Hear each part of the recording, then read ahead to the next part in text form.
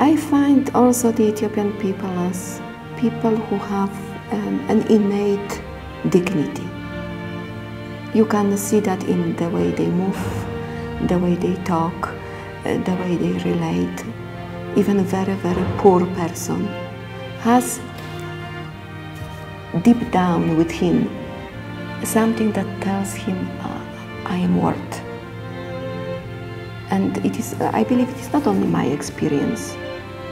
I love the Ethiopian people and I love their features. They are beautiful ones, really beautiful. I just enjoy watching at their faces,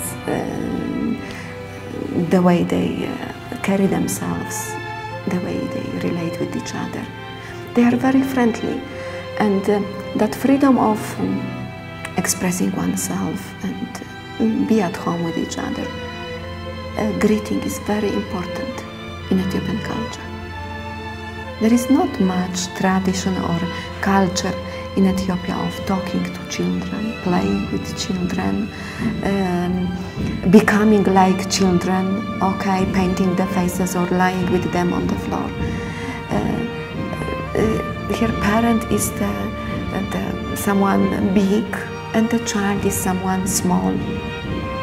And very often there is no time for the children. And these children got so much attention and so much love today that I believe they will remember it forever. These are the most vulnerable people in Ethiopia.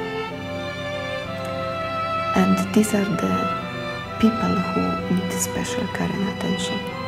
And I believe Ethiopia cannot change or cannot grow if we don't reach out to this particular group.